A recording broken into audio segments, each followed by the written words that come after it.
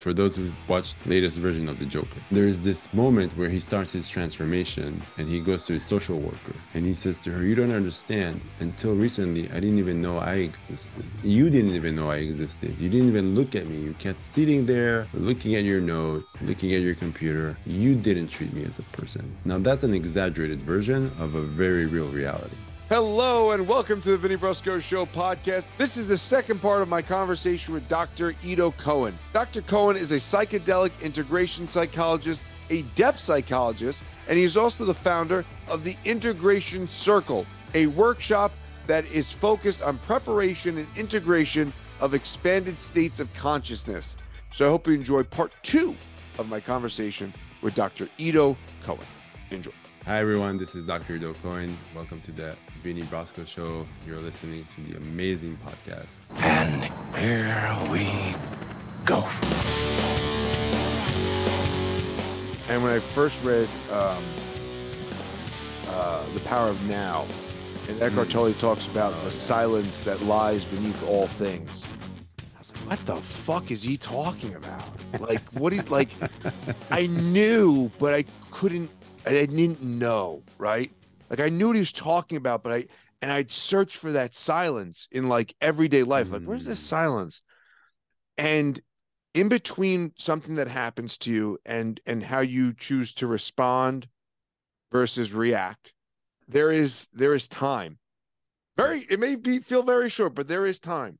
Yeah. And therein lies, like, to me, where a line of demarcation in my life where I became a man. Right, is where I was able to, not all the time, but I was able to respond rather than react. Yeah. And to touch upon what you were speaking about earlier, when you drank the medicine and you went to the big the television screens of all your realities and all your thoughts and all your versions of you, those thoughts are there. You know, and this was something for me with the sensory deprivation tank, was that when I first wanted to go into the tank, my first thought was, I'm afraid of what I'm going to think. Mm-hmm. And in that moment, I said, well, that's scarier than anything I'll think in that tank, because those thoughts are happening.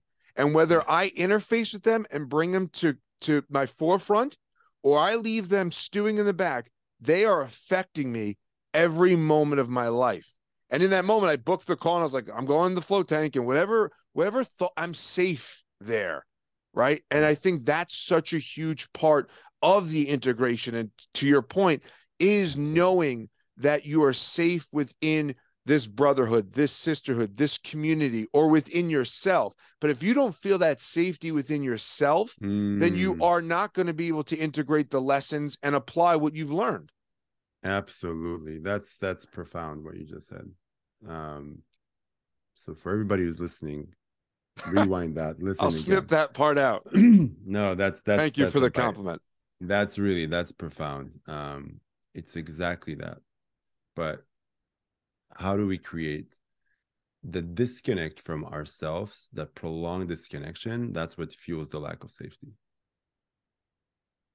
And what I mean by that, right? The more I push away, so let's use pop psychology, the more I suppress my feelings, the more I repress my feelings, the more I'll be scared of them.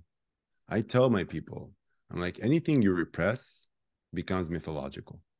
Oh, the more you repress it, yes, the more you repress it, you don't understand that you're making that thing into mythological proportion. It becomes an archetype. So what I mean by that, if you have an inner critic that you keep avoiding, that inner critic is going to become mythological. It's going to take a mythological figure. And I see this in people, and when I try to tell them to like shape your inner critic for me, it always starts with this like huge, mean figure that's bigger than life. Sure. Why? Because it's been pumped energy for years of denial. What I'm thinking of is of Mickey Mouse when with the mops, boop, boop, boop, boop, boop, boop, and then that big like silhouette ghost. It's just like, you know what I mean? Like it's just, it's got empty, hollow eyes, and it's just dark and ominous, and it's just growing and getting bigger. It's exactly that. Yeah. Right. And that's not just because people, and again, I don't want to make this about people at fault. It's because nobody teaches us from the beginning to do that connection, right? So we're back to childhood. If I grew up with parents like you who are going to teach me to be with my experience, to learn how to, and to develop true resilience, which resilience means I feel, I experience, I reflect, I make meaning, I move forward, accountability, I make changes. Then I don't have to repress as much. Then I can be in better relationships. Then it's not going to become a mythological figure. That first experience that I haven't had on ayahuasca, it took me years to deconstruct that, because I had to look at all those TV screens one by one. You remember them? Oh God. I think it was a lot of how my inner critic was both shredding myself, but also projected on other people. Sure. I think it had to do a lot with growing up in a country where there's so much collective trauma that at any moment something can blow up. And how does that fuel anxiety? And how does that fuel human relationships? I think it had to do with intimacy wounds that I was carrying from my early attachments. I can name, it was so many.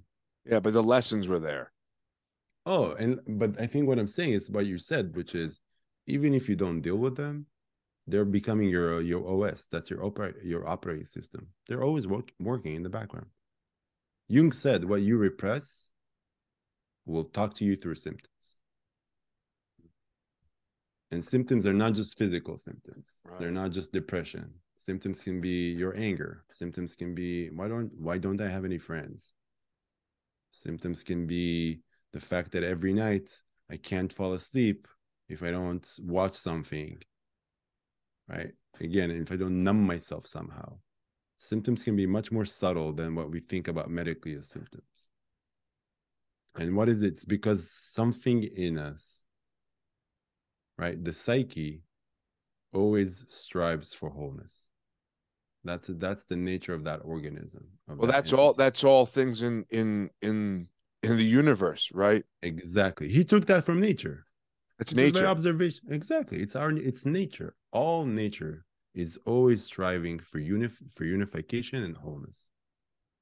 But when you're fighting that natural law, that's when trouble begins. And we see things from our own lens. And when you right, it's as you zoom out, right, and if you're in space, all you just see is the orb floating. That's all you see. It's pure balanced. You know, there is no right or wrong, good or bad. It is perfectly in balance. And we are operating within the confines of, I am this person, I live at this address, I drive to work this route and this way, and I have this interaction with this person. And we operate so in our own bodies that we don't give ourselves the time or the space to become the observer of ourselves and realize that you are not your thoughts. And you brought up a great thing of making meaning out of these interactions.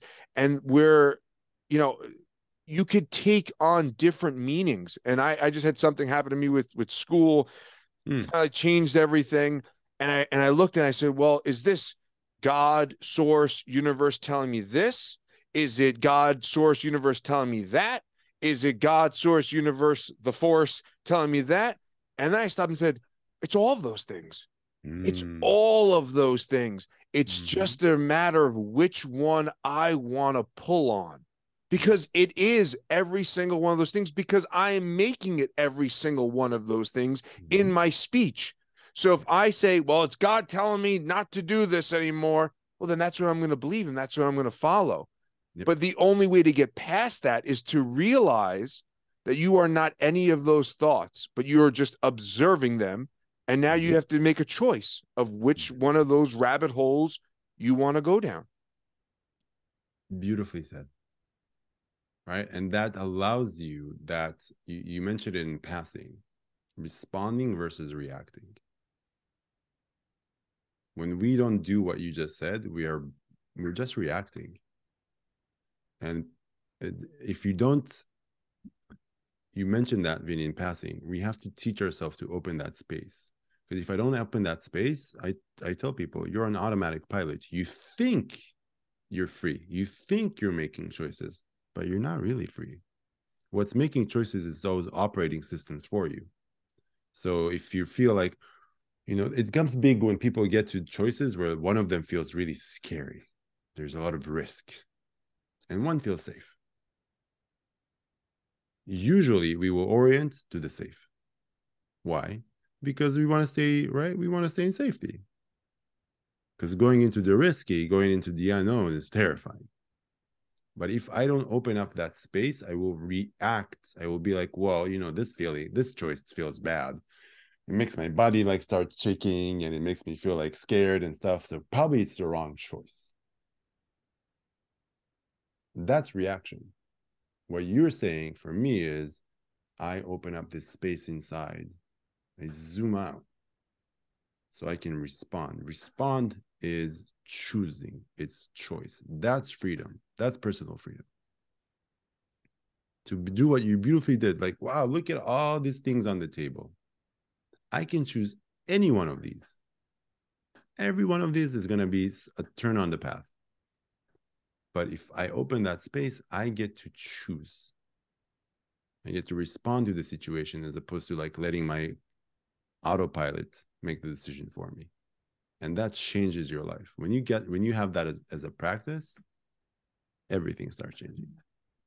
But I think it's also important to seek the physical discomforts as well, which allow you to build the resilience of the mental and the spiritual discomforts. Oh, I was saying that absolutely, because when you open that space, what's scary is just a feeling. It's like, well, this option makes me scared, but it actually feels like the right option. So although I'm scared and I'm going to be uncomfortable, I'm going to walk through that.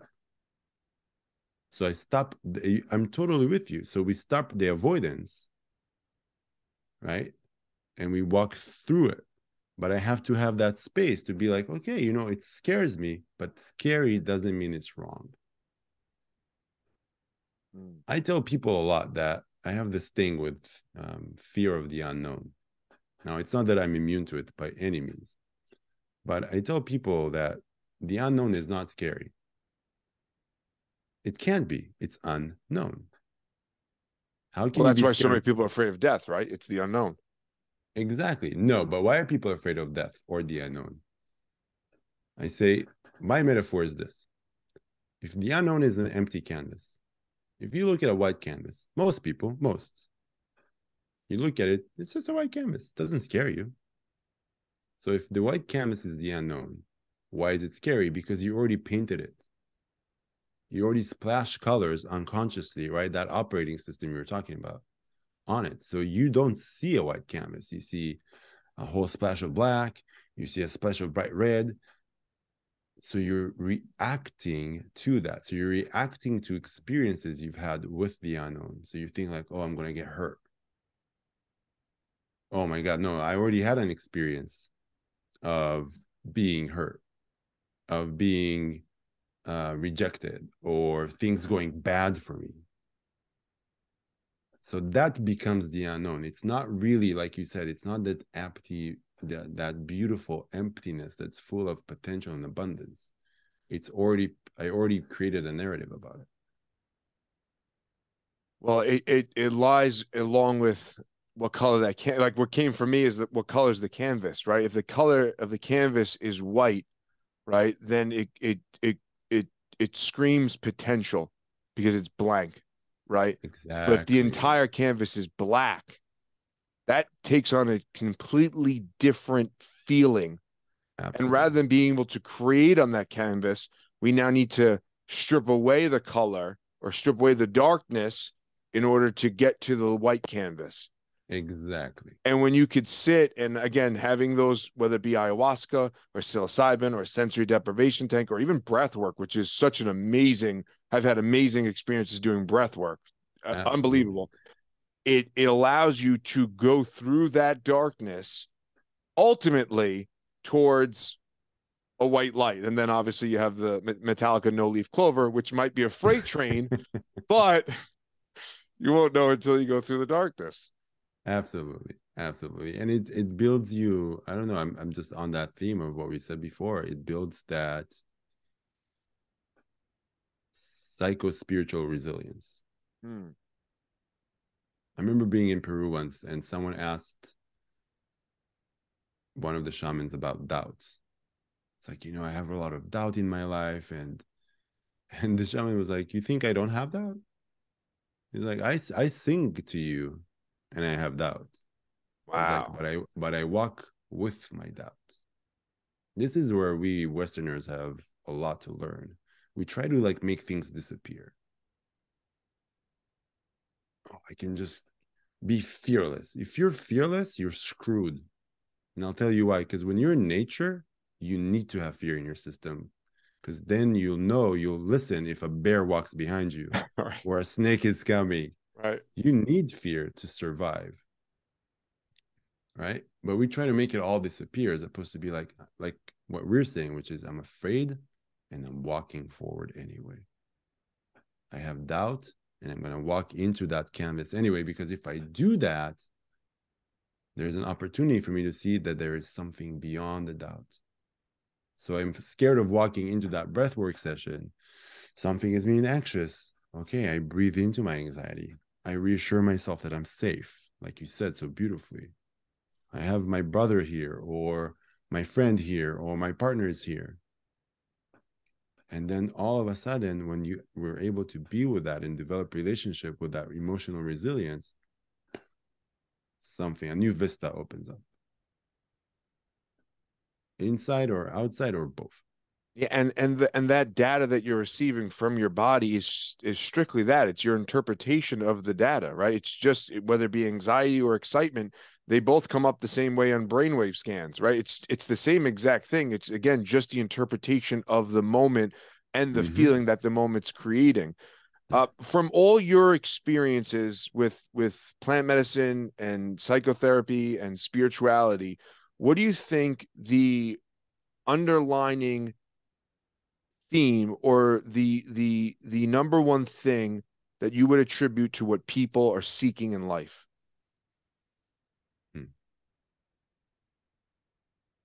It's a really good question. The number one thing, I have to choose one. And it can't be love. Because I think that's that's a like at the given. root, right? That's like at the root. It's like love. Exactly. We get that. We, obviously. Connection. I was going to say to be seen, which is connection. Connection. Absolutely. Unequivocally. We hate that fact, and we long for it with every single cell of our body. There's this great quote by I think it's Donald Winnicott.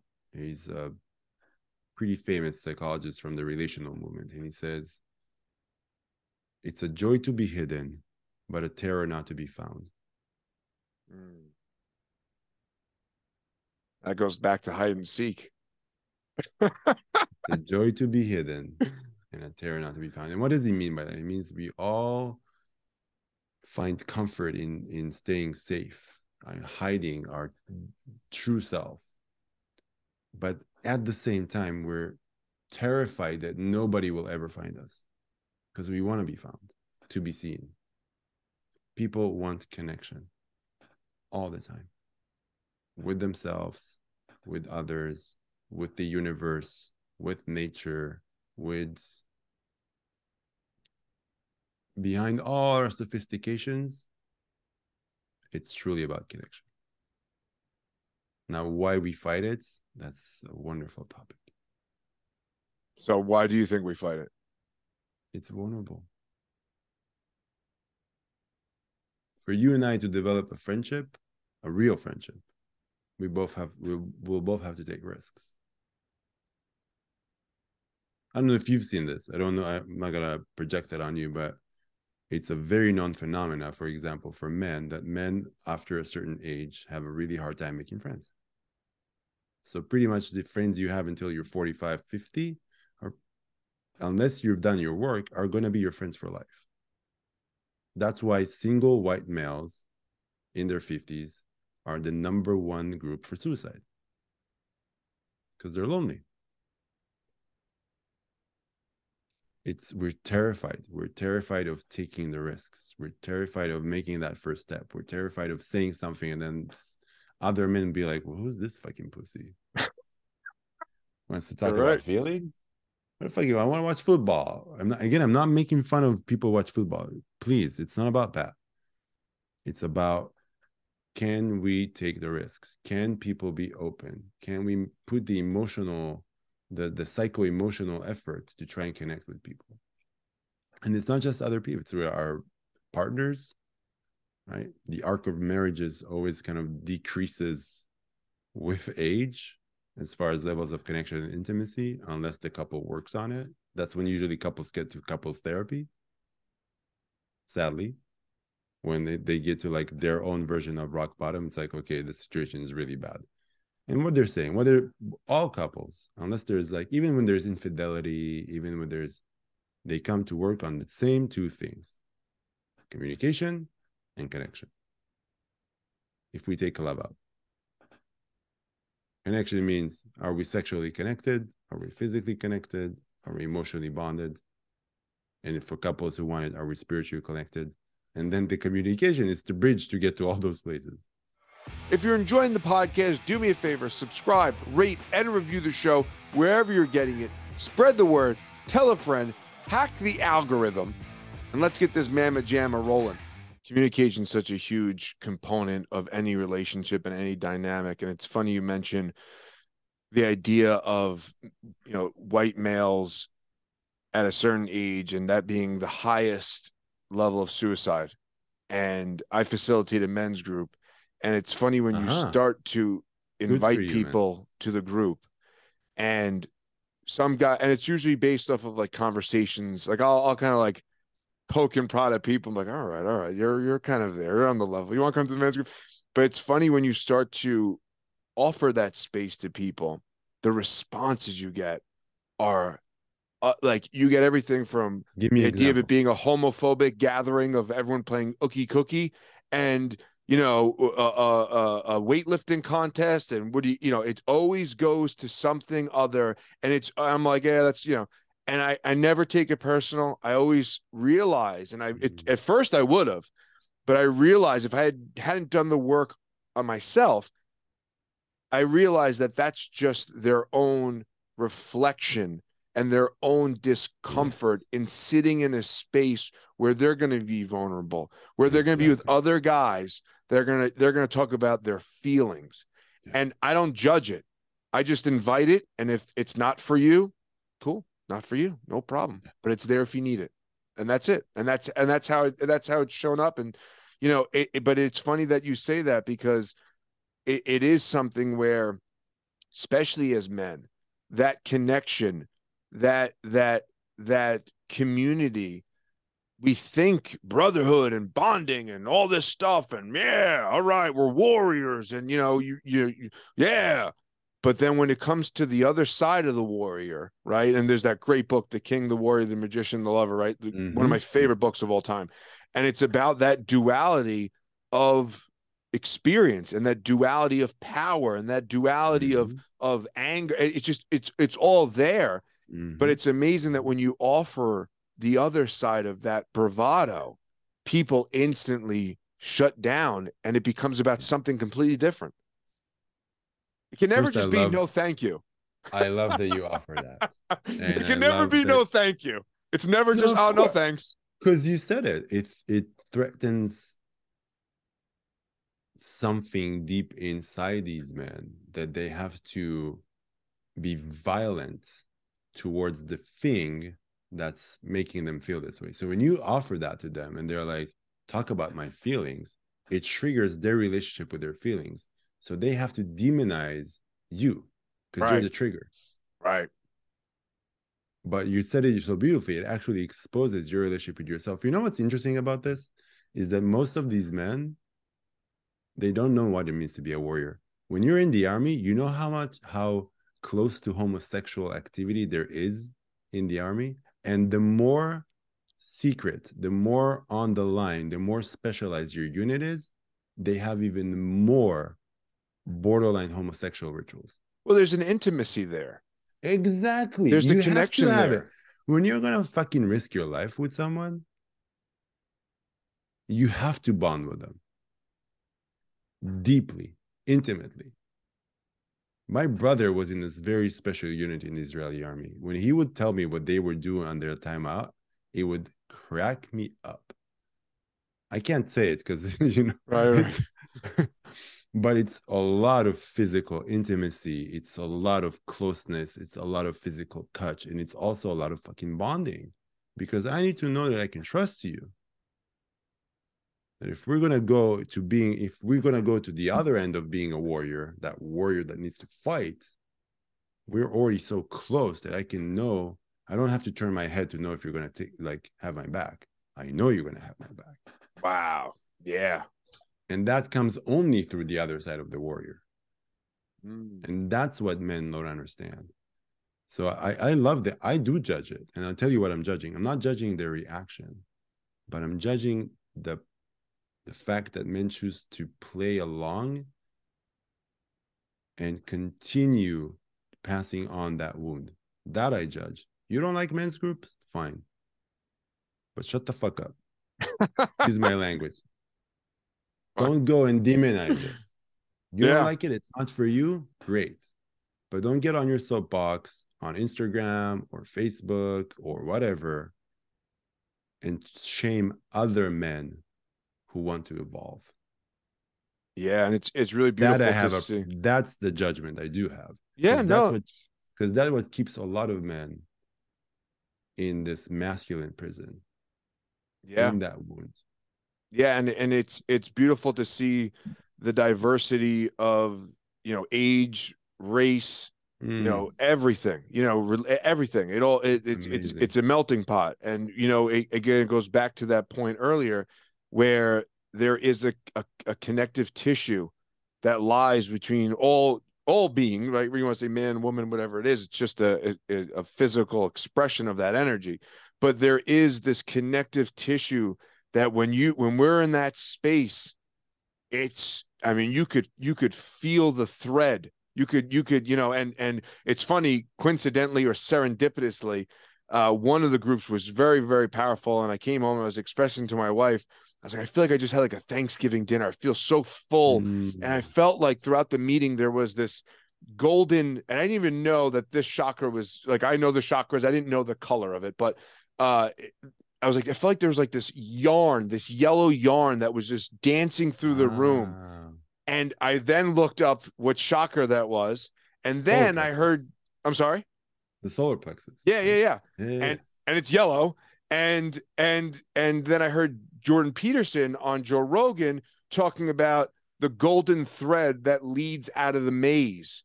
And if you follow that thread, you can guide yourself to, what do you call it? Freedom. You want to call it God. You want to call it peace. You want to call it harmony. Yep. That is the thread. And when you can connect that thread with other people, it is so powerful. So what he's talking about is actually a neo-Jungian concept that's called the golden shadow. The golden shadow is the things that your most authentic psycho-spiritual parts of you that you don't even know exist. So there is the shadow, right? What we call like the traumas, all this, but there is this thing that we don't even know exists, and it comes through experiences like this. So when you're a man and all your emotional like self has been repressed and you sit with other men, all of a sudden you feel your heart, like what you felt, you feel connected, you feel open, you feel alive. That's that golden shadow starting to talk to you. It's like, you have that capacity. You didn't even know you had it. And if you pull on that thread, all kinds of things come out. That's when people really discover their true purpose. And that goes back to Greek mythology, because that's what he was referencing. The golden thread. I think it's Ariande's golden thread, where her lover gets trapped in a maze and she provides him with a golden thread to get out of the maze. And if you think about that and translate that and take it from the mythological to the reality that we're living with, there's a thread and a maze that you live and reside in that's guided by, again, back to the cheesy foundation of all of it, love. And if you follow that thread, it takes you out of the maze that is yourself and guides you, as the alchemist, back to who you are. Exactly. And that who you are is someone that you don't even know on some level, right? This is where people... You forgot. Well, it was seeped out of you at 7 years old, like my poor daughter. Poor thing. Well, she's lucky to have a father like you. Thank you. Because you're going to help her remember. Thank you. But it's the part of you that you forgot. But there's also, right, how the golden thread wants you to actualize who you are in this lifetime, right? So this is when the CEO becomes a gardener, right? And this is when the warrior who was so cut off starts doing men's groups, because he understands the value of brotherhood, because now it's part of his mission, part of his passion, part of his like purpose in the world. There's parts of us that we don't even know yet that are so powerful, beautiful, us, that only if we pull on this thread that you're talking about, on that golden shadow, we discover. And they're so far out of who we think we are. I didn't think I'd end up here having this conversation with you 15 years ago. No way. Right. Yeah, here I am. But it becomes again a societal somewhat responsibility, because you look at something like Maslow's hierarchy of needs, right? And the top of that triangle, right, as you know, it's sometimes portrayed as, is self-actualization. But all your other needs need to be met, right? You need to be safe, you need to be fed, you need to be housed, right? Those things need to be met. But now we have this new version of society that says those needs are now exacerbated, and they're times 1,000, and it needs to be this car, and it needs to be this house, and it needs to be this thing. Then you'll be fulfilled, and then you'll be able to become self-actualized, when really you could be a homeless person under a bridge eating a can of beans, and that may be your version of the hierarchy of needs that allows you to get on the trajectory of self-actualization. Yes. And that's very, I mean, we should, yes. And we need to be a little careful here, but yes, I think that's something that's hard for us to accept. I think as humans, it's hard for us to accept that not all of us are destined for greatness. If there is true force, this is where accepting, right, there is whatever we want to call that essence that impacts life that's beyond us, that the plan is not the same plan for all of us. That's why some, God forbid, some babies die at birth. That's why some people live until they're 99, and everything in between. Our destiny is not the same, and it's really hard to accept it because it exposes our mortality.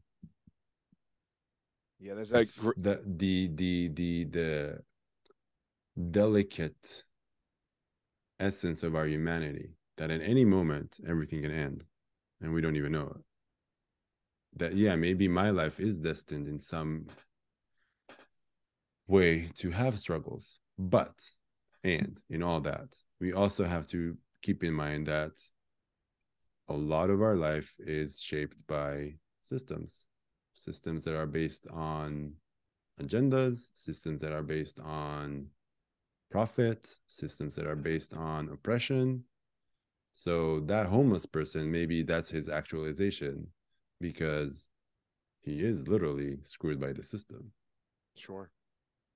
If we invested, you've probably seen all that, like Super Bowl money, how much an ad costs and all that. It's like ridiculousness. That's insane, right? If you really have a gripe with football. No, I'm just... Oh my God, I hope people don't think that. I actually admire any sports, what people can do with their bodies.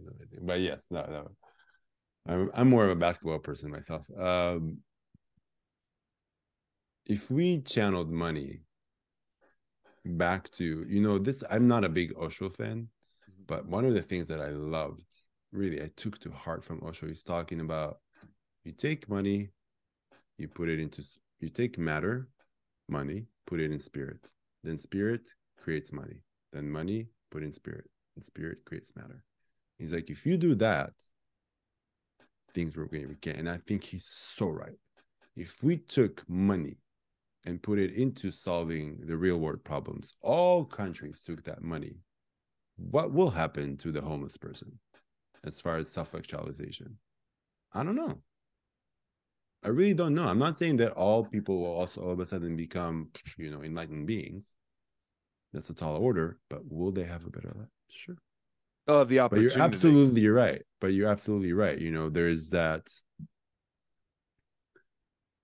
There's a wonderful, have you watched American Gods? I read the book. Gaiman? Okay.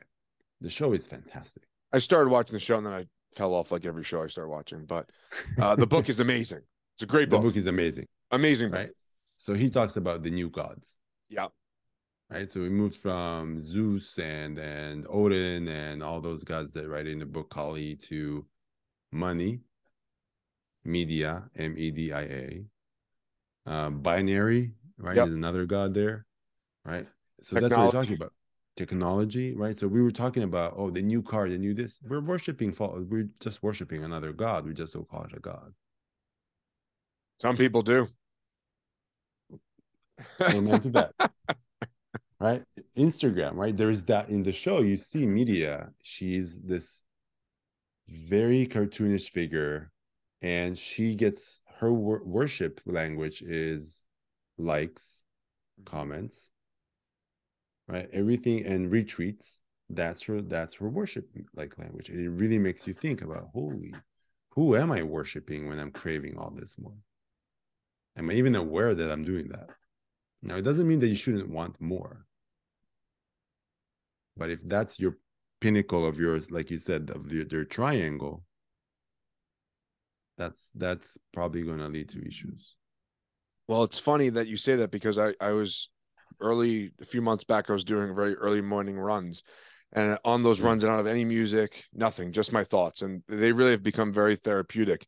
And I had this moment where I kind of, I don't know, whatever it was. I was like, if you really think about it and you think about like what you're referencing, think about like the things that are used symbolically in these social media platforms, their hearts, their thumbs up. There are all these subtle images and symbols of love and admiration and likes and follows and all these things that are hijacking our subconscious into, wanting to be more and wanting more, which again, to your point, there's nothing wrong with aspiration. There's nothing wrong with wanting a beautiful car or beautiful watch or expensive clothes. And that's where, that relationship of like the guru who's given away everything, who lives in a mountain top of and sitting full lotus, meditating all day. And then, the extreme version of that on the other end, that's where it gets tainted. And it really is about the relationship you have with these things, because to the point we were speaking on earlier, it's the idea of, it's this external representation of the internal arrival of a place. External representation of the internal arrival of a place. Vinny, that's so good. I'm gonna use that. I'm gonna trademark it. Take it. It's exactly that. And if I keep searching for that recognition, right? That's we're back to the hungry ghost, right? If I keep searching, like, okay, maybe this watch or that person or that hot car or that house or that's X amount of money, you're never going to get there, right? It's a cliche, but because it doesn't fulfill what you're saying. there's no inner arrival. Mm. There's no inner arrival. I remember, when Dave Chappelle had his whole thing, right? When he got disappeared to Africa and then, wiped himself off the face of the universe to only to reemerge like Batman. He talked about having this conversation with his dad before he started show business. And his dad told him, now, before you're like getting big, name your price. Name the point in which you are not going to sell your soul. What's the amount that you're going to say, you know what? Not doing that because it's at the cost of my soul. And I was like, that's a good dad. Because that's a dad that understands that that can happen, that knows that it happens when you become big, when money is involved. That archetype is so powerful. Oh God, if people knew how powerful money is really, how it shapes. Go ahead.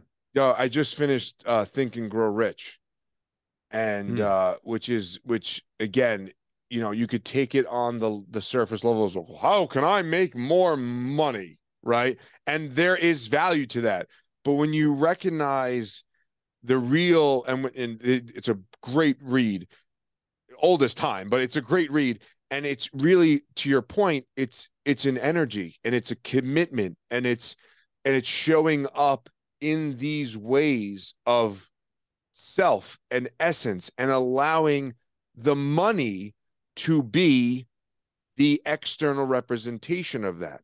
Yeah. But as you were saying, it is just a transaction of energy. Exactly. It's just a transaction of energy, but that energy is intoxicating. And that energy really is freedom. Absolutely. And I'm very pro money, in the sense that money is a tool we all need to have really good relationship with, because money can move mountains.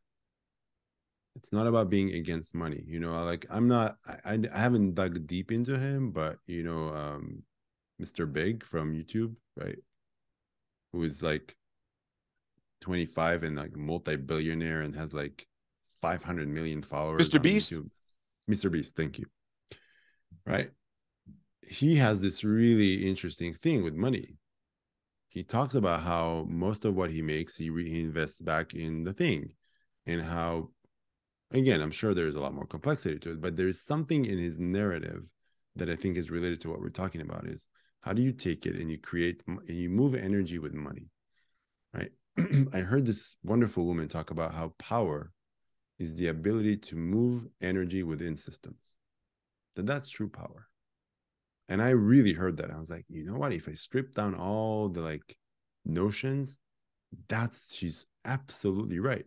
Money is the ability to move energy within systems. It means I can be the CEO I can be Elon Musk, who in a snap of my finger can change Twitter and then impact millions of people.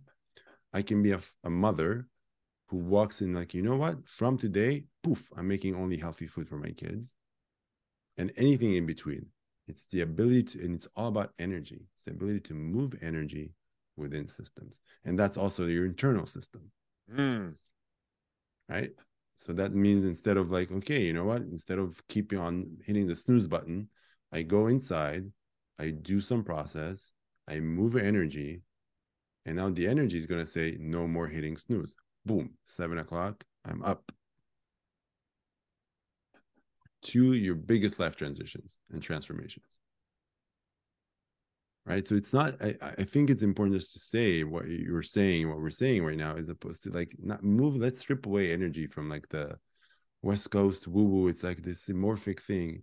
No. Your body works on energy. Food gets digested, breaks down into what? Particles of things that are energy, that are fueling your muscles. Right? So the idea that energy is not just some spiritual concept, it's a real thing that we're always doing. And what if we harness power as moving energy in systems? We outsource that energy, and we outsource that power. right? We outsource it to a leader, to a religion, to whatever, to a food, and we also don't give ourselves that nutrient dense. That's why when you eat healthy food, you're full because you're eating nutrient dense food, right? Your body's not craving more Doritos. And I like Doritos, don't get me wrong, but you're not craving it, right? And then all of a sudden you start, and again, that may be a pathway on to the next thing, which is like, well, I want to eat right. Okay, well, I want to move my body right. Well, I'm not gonna eat like shit if I want to move my body right. Well, now I want my mind to be right because and then it becomes this energetic system within yourself, and now you are moving energy within a system, and now you feel more powerful because you have more clarity of mind, you have more function of body, you have more connection to spirit. So when you're able to work within your own system, you don't have to worry about the external system. The external system is, I hate to say too big, but you have to worry about your own internal system, and then you can kind of fill your own cup to fill others. Why do you think we outsource? You do men's groups. That's great. That's a great into that world. Why do you think we outsource power? Fear Of ourselves. Because the realization that we are as powerful as a god is debilitating. And not God, capital G, capital O, capital D, right? Not to be blasphemic. But when you realize that you have God-like power and you could alchemize life, and you can, and it's to what you're saying, not everybody's destined for greatness, but what is your version of greatness? And can you show up to be great in those moments, every single one of them? Taking garlic, razor thin slices of garlic of life, steps, and being present in those steps. So I think we outsource our power because of the fear of the power we actually have within ourselves. That's powerful. Okay, I want to ask you one step deeper. Sure. Why do you think people are afraid to understand that they have the creative force? To be continued. No, I have to sit on that. I have to sit on that. Yeah. I have to. I can't. Nothing. I mean, what comes to me initially is just, again, I guess that vulnerability piece that we spoke about. That being and showing up as the child self, and unapologetically, unapologetically. And maybe that is something that we have to lose to regain, back to who we are. And again, having two children at 8 and 3, I get to see it on played out for me. It's beautiful, to see the raw authenticity of a 3-year-old boy and the refined, filtered life that is evolving for an 8-year-old girl. And to know them both from the moment of one of the most surreal moments of my life to where we are currently, it's watching an evolution process, and it's wild. And I think that if we go back to that child self, even before 7, 8, back to like 3 and 2, and going back to that question of remind me of God, I'm forgetting, because you come from a place of God. And again, not in this religious Jesus Christ, but a place of God and a place of wholeness. Yes. And when you outsource your power, you're diluting your wholeness. Absolutely. It makes me, I don't think there's any one answer, obviously.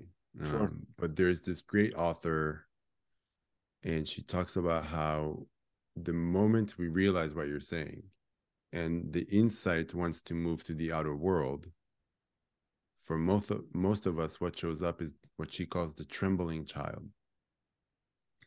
The child that is scared of my capacity to create change. Because that kind of, not to quote Spider-Man. I was just thinking, 100%. Say the it. sense of responsibility Right. can be paralyzing. With that ability, with that understanding that you are a creator, your actions, your, like you said before, your thoughts, the way you relate to yourself, to the world, comes with a lot of honesty and responsibility and accountability. So you can't just fly on automatic anymore. Because all of a sudden, but that's one of the things that's really interesting for me, to people who do a lot of therapy, or people who do psychedelics, or people who have like a true psycho-spiritual like practice. Doesn't matter which tradition, eventually people get to the same point where they're like, holy shit, I am realizing how much influence I have on people.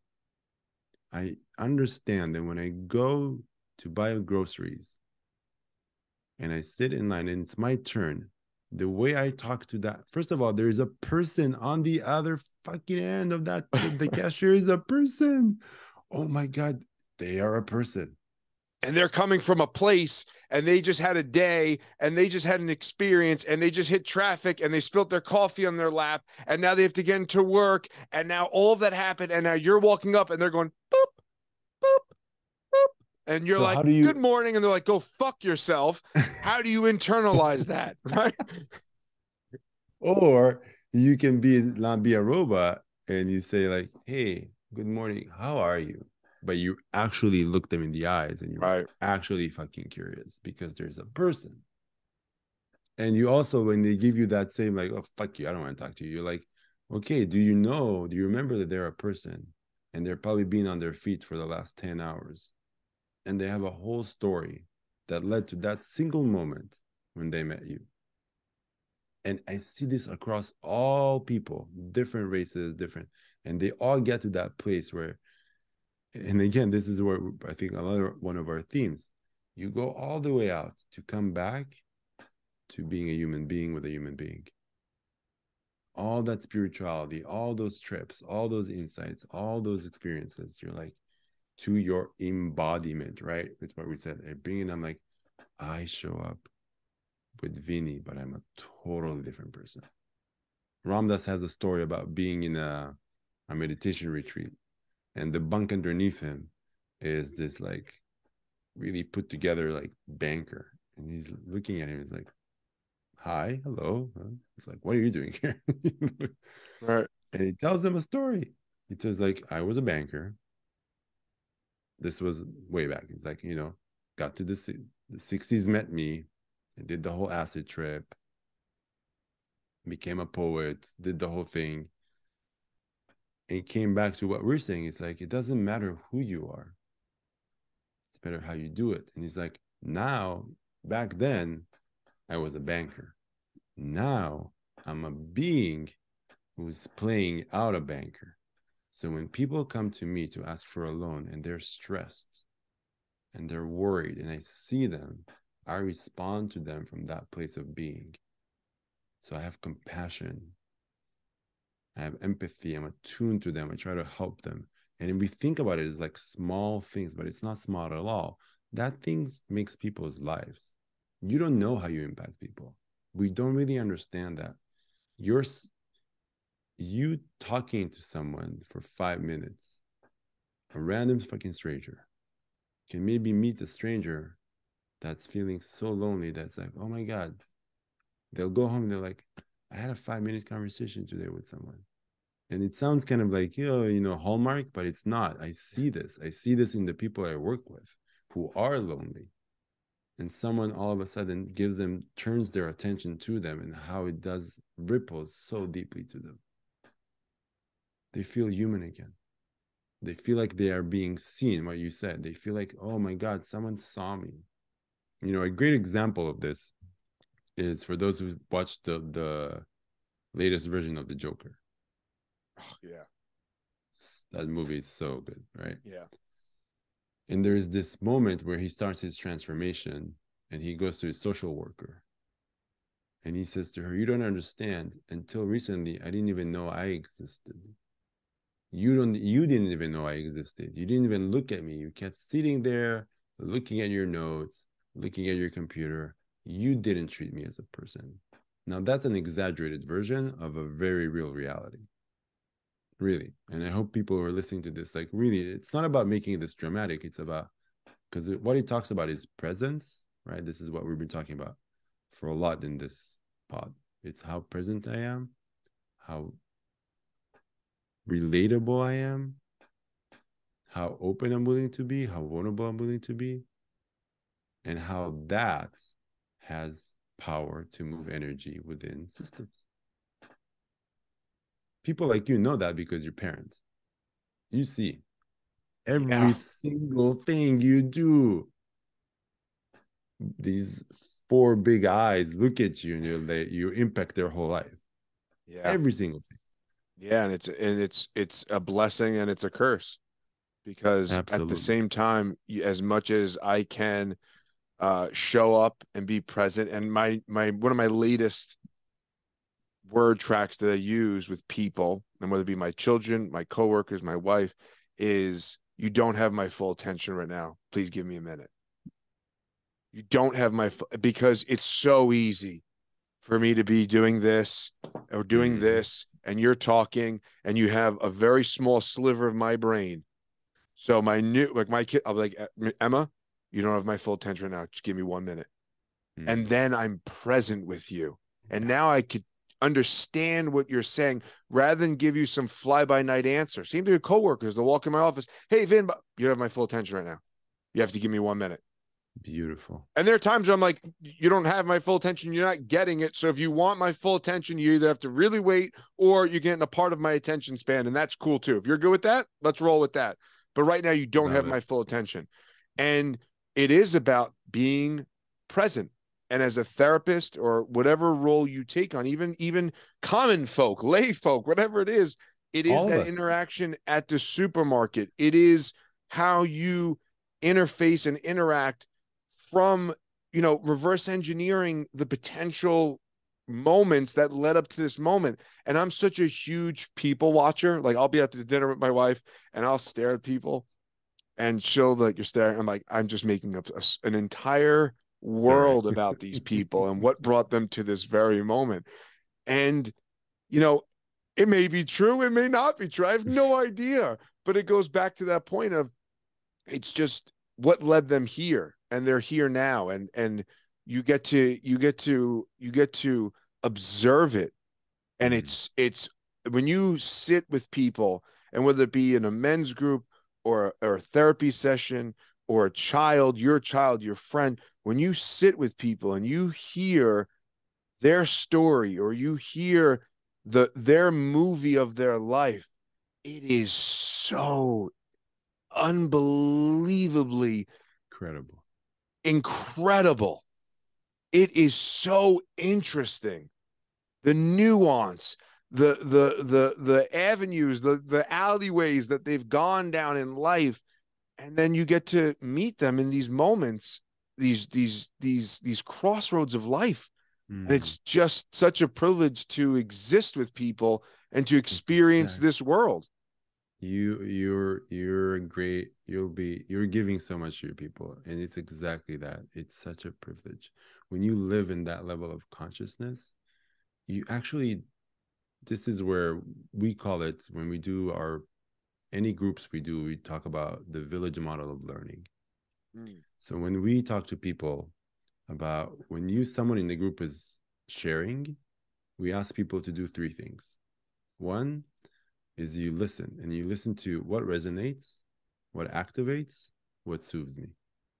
So in a way, you're one eye out and one eye in. So when I listen to you talk and something moves me deeply, that's an opportunity for me to learn from your wisdom, from your life story.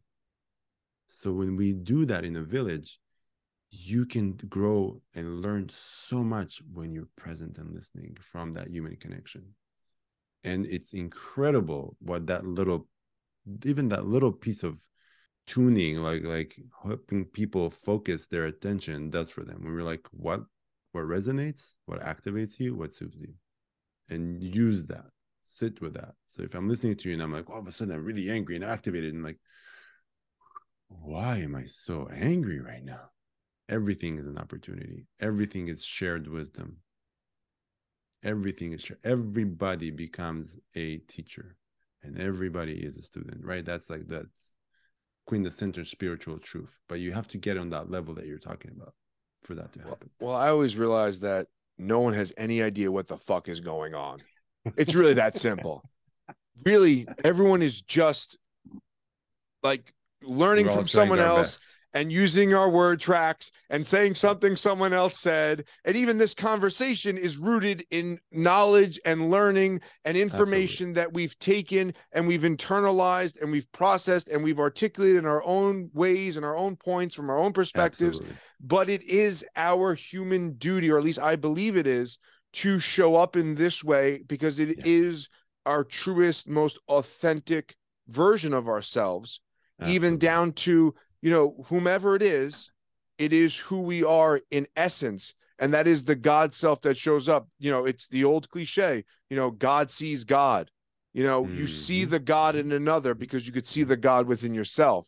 And that's the point where you could say you've arrived, but that's just the beginning. You know, it's, you know, I take Brazilian jiu-jitsu, and one of my professors, he's brilliant because he's so simple. And I say that to him all the time. I say, the answers are so simple, but because I'm so rooted and I'm not at that level, I don't see those answers. But you allow me the opportunity to understand those answers and realize it is that simple. And I always say, you know, it's white belt moves with black belt awareness. You know, it's just knowing the dance. And it is, if you tap into any part of the dance that you could flow with, I find it to be your humanistic 3D duty to pass along that knowledge. If I know there's a cop on the side of the road that's pinning people for speeding, and I know you're driving down that road, I feel a responsibility to be like, hey man, there's a cop on the right side of the road, just be aware. Or there's a pothole on the left lane that's blowing out tires, be aware of it. So it's our responsibility to give that heads up to those around us and to our community and to our children and to our friends and family or whomever, the stranger in the supermarket. I love that you said that, because as you were talking, I was like, yes, I'm very much with you. I believe that collective change starts with people and not the other way around. That for me lands in what you're saying exactly. It's like, if I do my psycho-spiritual human duty, which is even telling you about that cop, right, or telling you about whatever, slowly it expands, and that's how systems change collectively.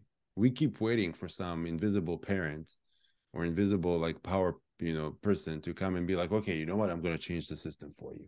You're welcome. I'm going to fix it all for you. That's never going to happen. That's where, you know, we can bow our head to Freud, who talked about like the father-mother complex.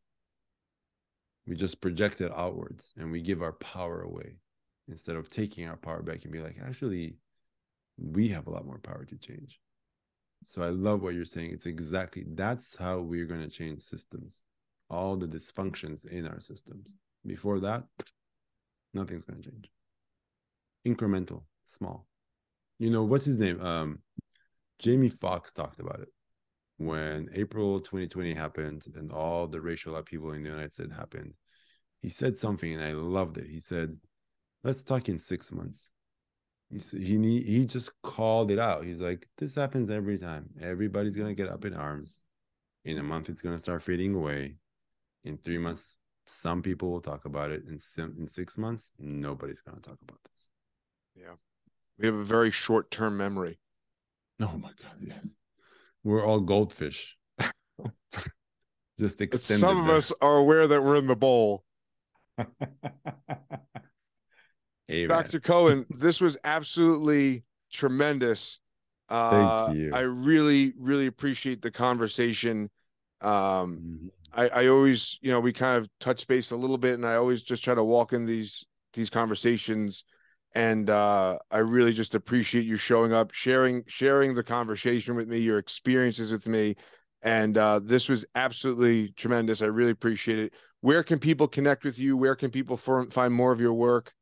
Awesome. Thank you so much, Vinny. Really, it's one of the most enjoyable pods I've ever done, truly. And thank you. I really appreciate what you're bringing to your people, the groups you're doing, your listeners, really, your perspective. We need more. You can find me on Instagram. It's Dr. Cohen, IDOCOHEN. And for those who are psychospiritually psychedelic interested, you can find us on the Integration Circle. So it's at THE Integration Circle, all one word. And thank you. This is wonderful. Thank you so much, Dr. Cohen. I appreciate it. And all the best to you. Much love to you. You're the same. Thank you, Vinny. Hi, everyone. This is Dr. Ido Cohen. Welcome to the Vinny Brusco Show. You're listening to the amazing podcast.